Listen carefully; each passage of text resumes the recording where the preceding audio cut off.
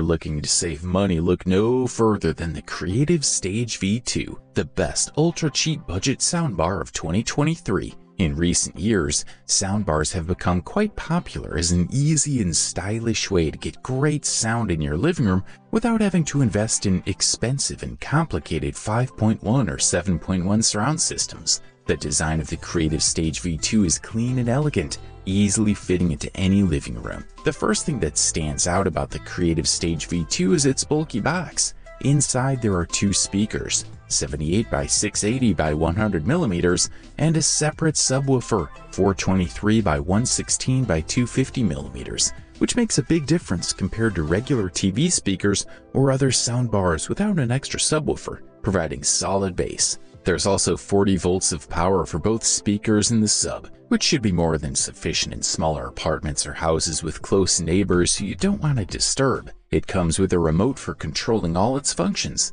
but if your TV allows it, you can also connect it through ARC so that you can control it with the same remote. The Creative Stage V2 provides plenty of connection options, from computers and phones to consoles and TVs, an optical input, PC, PS4, Xbox One, etc., 3.5mm auxiliary input and USB input, PC, PS4. Additionally, there are two slots on the back if you want to hang it up on a wall. Easy setup makes this bar very versatile. With all these connection choices, you can really use any device. When using the system, it's simple to enjoy great audio in any situation. It has two special modes. Clear dialogue, which intelligently amplifies and improves voices dialogue, while surround uses sound blaster filters, which identify and enhance spatial information from any audio source. This mode works surprisingly well for gaming and movies. You can also adjust bass treble at will, depending on what kind of output you prefer from the included subwoofer.